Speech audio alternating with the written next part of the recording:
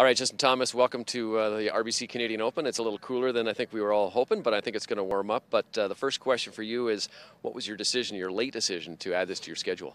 I just needed some more reps going into the U.S. Open. I just was very rusty at the Memorial, and I felt like I wasn't playing that bad, but just was making some big numbers and doing some kind of bonehead decisions out on the course, and it caught up to me. But the main goal is to be ready for the U.S. Open, and I felt like another competitive tournament under my belt probably would be a good thing.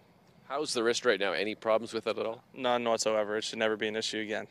Never again. All right. Have you had a chance to get around here in Hamilton, see the golf course yet? I haven't. I'm going to go out here in a bit. I came out and practiced yesterday, a little bit this morning, and then going to go play 9 holes here in a bit and check it out. How important is it for you that this golf course sets up similar or even somewhat like Pebble Beach?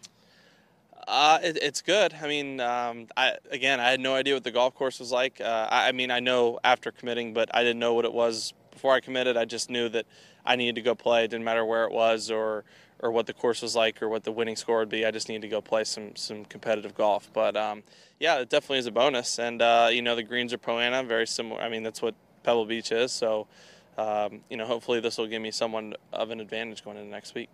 You started off your week by heading to the Raptors game. How much fun was that, and what was the atmosphere like? Can you compare it to anything else you've been in? It was a lot of fun. No, I can't. I've been fortunate to go to some pretty cool sporting events, but NBA Finals game was definitely up there, the top of the list that I've been to, and in Toronto, and those fans are very passionate. I think it was the first time the Raptors in the finals, so that's a big deal, and they have a great ball team, and yeah, it was fun to watch. All right. Good luck this week. Thank you. Appreciate it.